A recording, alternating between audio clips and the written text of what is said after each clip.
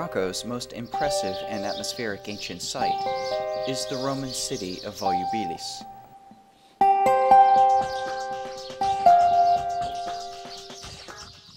Join us on a day's visit to this remarkable place.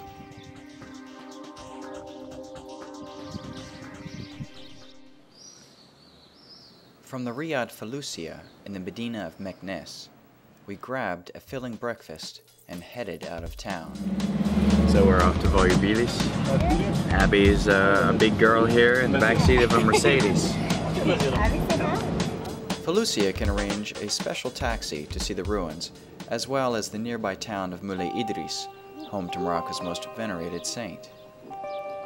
Situated in some of the most fertile land in North Africa, Volubilis marked the farthest extent of Rome's Imperial Road. It had been continuously inhabited for over 2,000 years until the 18th century. So here we are at Volubilis. It's about 30 kilometers north of Meknes, and it's about 9 o'clock here in the morning, and it's pretty hot. Yeah.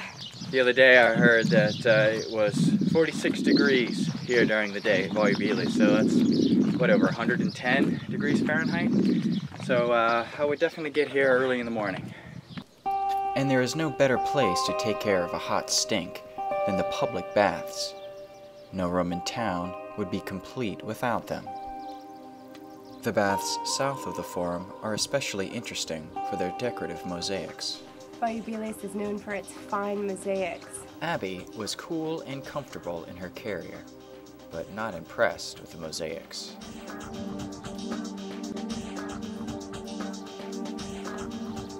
Near the baths are several olive presses, which must have been the main industry of the city's population, numbering around 20,000. Most of the olive oil was exported to Rome. Here's a reconstruction of an olive press that we may have seen during the time of the Romans. The Capitol and the Basilica are the town's most prominent structures and were the center of government. Now they are a center for nesting storks. In the 18th century, Moulay Ismail gutted Volubilis, using it as a quarry to build his Imperial City in Meknes. So a little imagination is needed to appreciate that which remains. The town's principal street is the Decumanus Maximus, with the Triumphal Arch on one end and a series of mansions fronted with merchant shops on the other. Inside these mansions are elaborate mosaics with various motifs, like Dionysus and the Four Seasons, Diana bathing, and the labors of Hercules.